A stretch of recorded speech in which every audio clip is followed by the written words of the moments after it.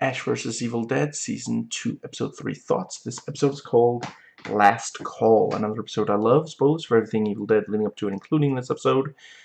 The episode is rated TVMA, so will this video be? Let's dive right in. So, yeah, the episode starts by underlining just how much Ash Williams loves that Delta, and he's kissing a picture of it. Just, he really loved that car. I mean, it didn't even have a CD player. And let's see. Yeah, and we go to the teenagers who stole the car and their friends, including the daughter of the sheriff and his wife. And which, you know, I can imagine that's going to come into play, since by the end of this episode the yeah, she's seen evidence of deadites, which, you know, her father, the sheriff, still thinks, oh, this is just Ashy Slashy again. And let's see. Yeah, two of them are in the backseat trying to get off. But yeah, the pervy pervert keeps perving on them. So they get him to leave, and let's see.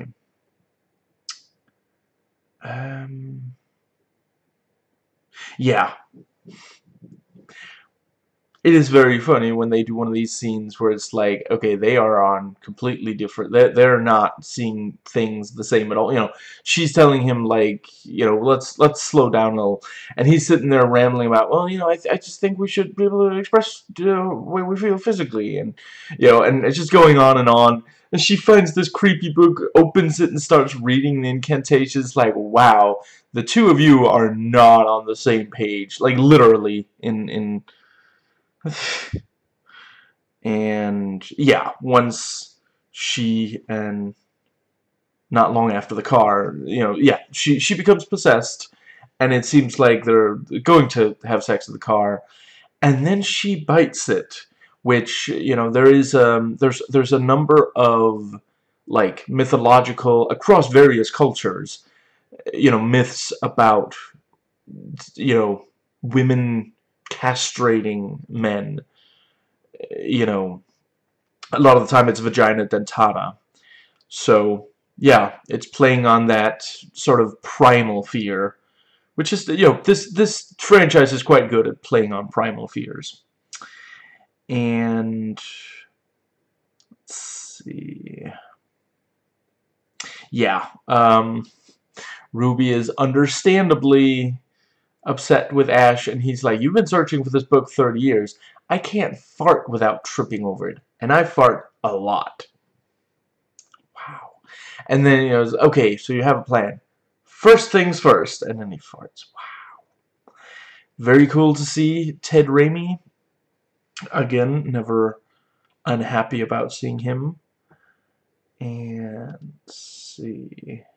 Yeah, honestly, the plan to party, to, you know, with, yeah, throwing the party, pretty decent. Like, honestly, it probably would have worked if not for the you know, possessed, let's see, her, what, Amber, maybe? I swear I mean no disrespect, I'm just not great with names of characters I haven't spent a long time watching yet, but yeah, you know, yeah, possessed Amber, possessed car. If not for those things, yeah, they probably would have shown up to the party, and yeah. Let's see.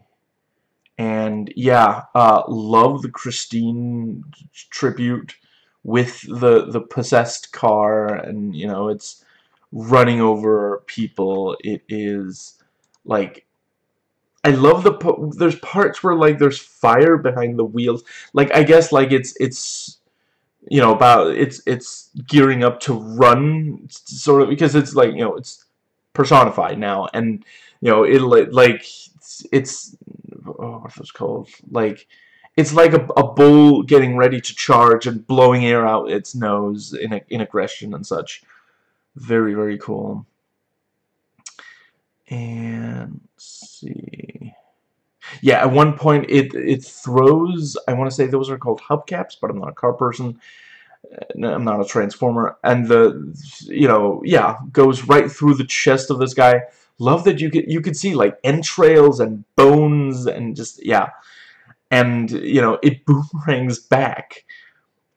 Let's see, and yeah, so Brock and the others come into the car and the bar, not the car. Wow, I swear I got enough sleep last night.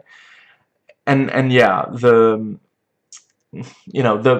they argue we've been coming to this bar for 40 years. This is not and typical Ash to not think about that eventuality. Of course Brock drinks.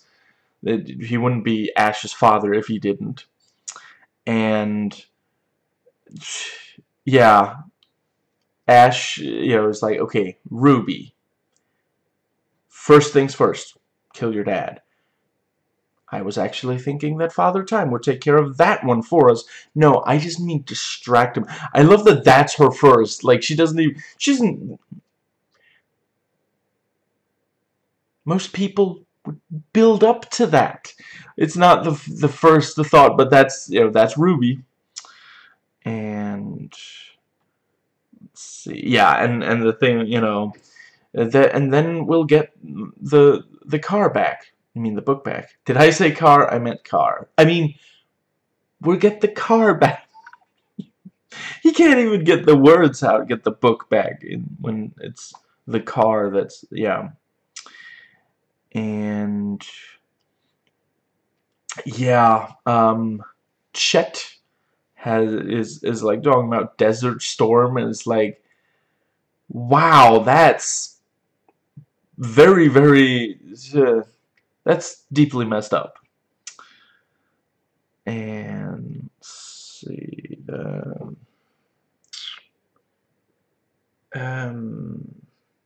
Right, yeah, the Pablo. Yeah, this is such a straight guy thing. He's like trying to cheer up Kelly, and he actually leaves her really depressed. Like, bad stuff happens to you all the time, and you don't let it get you down. Meanwhile, she hears bad stuff happens, get you down. Okay, I can do that. And he keeps going after, like, we can see from her face and hear from her tone of voice, she's clearly not being cheered up. She's being cheered down. And he just keeps going. Yeah. Again, I hope I haven't, but I wouldn't rule out that I probably have at some point had that exact, yeah. And let's see. Yeah, really cool. Back with the car, it's waiting over the guy, and it seems like, oh, yeah, first it leaps over him again, very. It does have like the aggression of a bull, and then it's like leaning the wheel over him, and it seems, oh, maybe this will be fine, and then the wheel starts spinning really fast, and like starts tearing apart like the skin, the flesh, the skull. Really, really cool. Very nicely done effects. And let's see.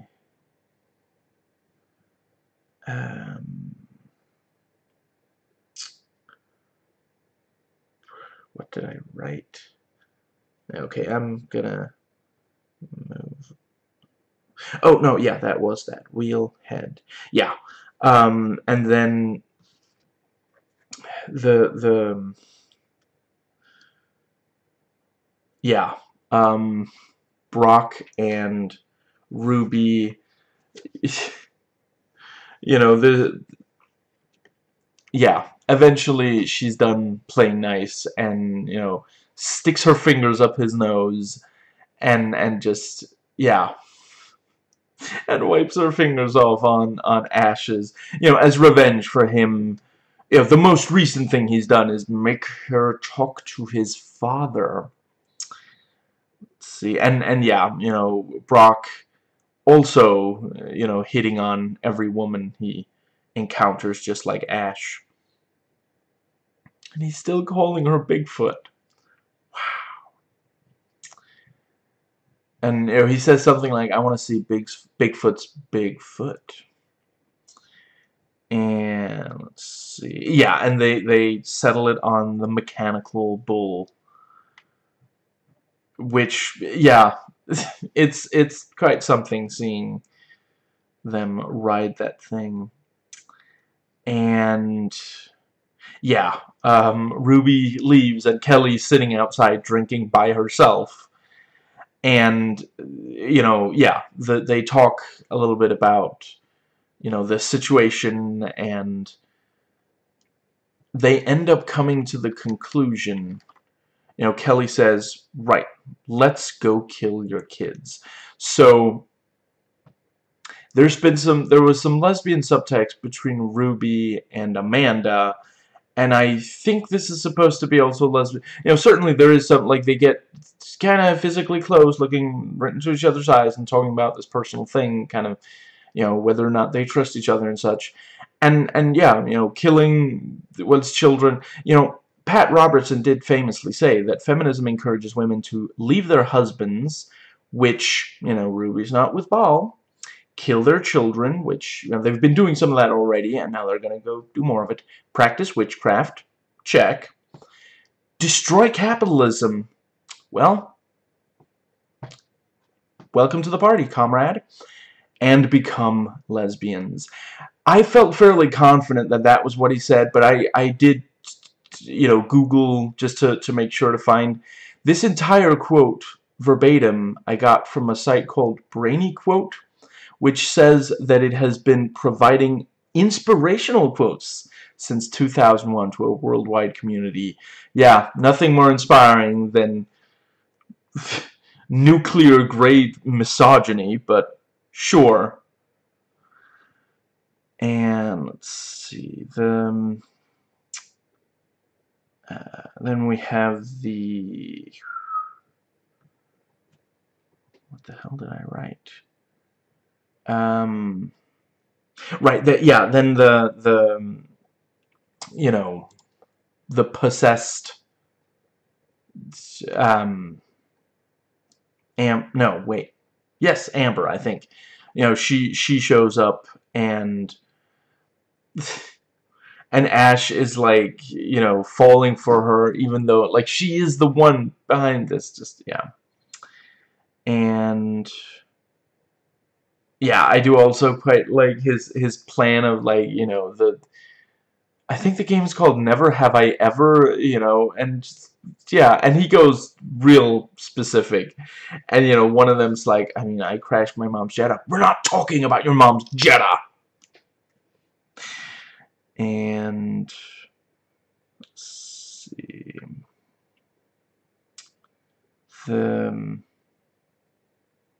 Oh, right, sorry. That was before the mechanical bull. Anyway, yeah, but let's see. And yeah, she goes into the bathroom with Brock, and yeah, Pablo has to give Ash a pep talk to get him to, and yeah, you know, another great fight this time in a bathroom, not the first bathroom fight of the show, and the fact that, you know, Brock is, like, thrown against the wall and he hits his head on the condom dispenser, so there's a bunch of condoms dripping onto, you know, like, because that was, you know, that was where his head was at, and now it's where his head is at. and yeah, Ash manages to cut off the head whilst also giving her a swirly of the deadite, and holds it up and says, "See, this is my day job." And then this like teenager walks into the bathroom, and he has no idea it's a deadite. He just sees Ashy Slashy holding a decapitated head. It's like, Ashy Slashy, runs out. He's gonna kill us all. And then Ash makes it worse by, like, literally, if he just left the head in the bathroom, that would make things so much better. No, he has to ruin things. He walks right in, holding the head, like, guys, does this look like I'm actually going to kill anyone? Oh, fuck. Just, let's see. And finally Brock stands up for Ash, even though others think he's a serial killer, and say, my son is a hero. And I like that he's milking it, like, one more time? And just, yeah, finally he accepts Ash, which does, of course, mean that, this is an American horror movie. If you have, like, yeah, the one of these, if there's a big, like, positive emotional moment, it has to be followed up by some intense brutality. And right before the car, hits Brock, and it is yeah, right before that, he starts to say, there's something like, there's something you don't know, but then the possessed Delta runs him over. And yeah, so some IMDb trivia for the episode. This marks the first time since 1999 in a Xena episode that Lucy Lawless, Ted Raimi, and Bruce Campbell have been in the same scene together. They did all work on the 2002 Spider-Man movie, but were never in the same scenes together. By appearing in this episode, Ted Raimi continues to be one of the few people, besides Bruce Campbell, to appear in every part of the Evil Dead franchise, even surpassing his older brothers Sam, who produced but did not appear in the video game, and Ivan. Ivan also was not in Army of Darkness nor the video game, who, while crew on the series, have not portrayed a character yet in the TV series, though Ted's role has changed in every appearance, while Bruce has played Ash in every appearance. And yeah, Lucy sticking her finger up Lee Major's nostrils is, of course, a Three Stooges thing. And Chet's t-shirt has the word, I don't know how to pronounce this, but it's the name of a kind of Polish donuts, it says. When Ruby and Kelly are talking outside the bar, if you listen closely, you can hear a drunk teenager vomiting in the background. Despite the trademark of the series having songs strictly from the 70s and 80s, in this episode, Limp Bizkit's Hot Dog is heard playing at the party. Let's see. And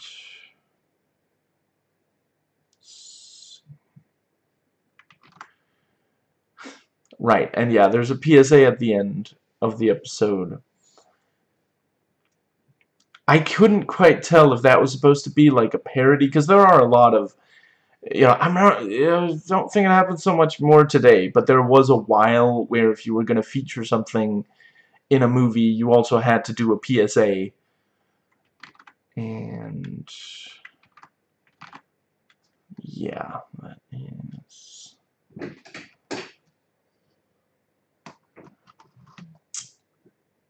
yeah.